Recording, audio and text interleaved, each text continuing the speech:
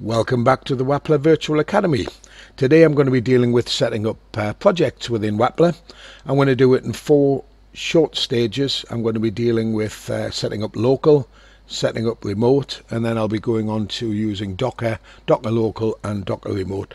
I'm going to do these in 4 separate modules, so this one's going to be pretty short. This is setting up your local target. So let's pop into Wappler.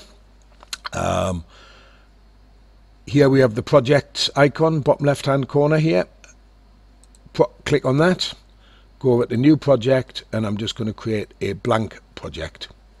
It'll ask for a project name, and I'm just going to call that Wappler Training.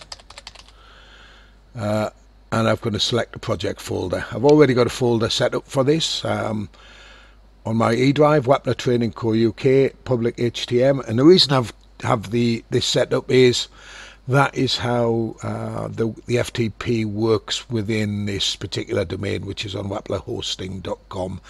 The FTP route will set to or point to Wappler Training Core UK. However, the actual web pages themselves go into the public HTML folder, and that's a really important concept that we'll be dealing with when we're dealing with FTP in the next session.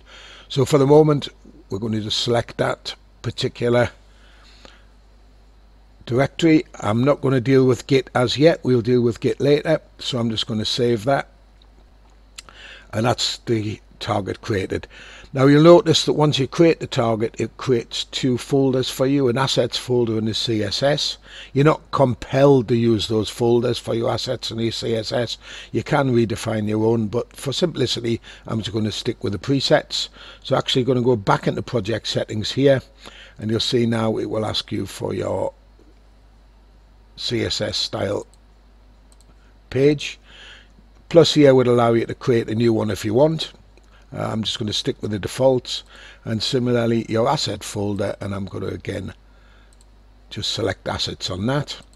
My server model is PHP, and I will be using routing through that. So that's it. Basically that is your local project settings set up for Wappler Training within Wappler itself. So hope to see you soon in the next module.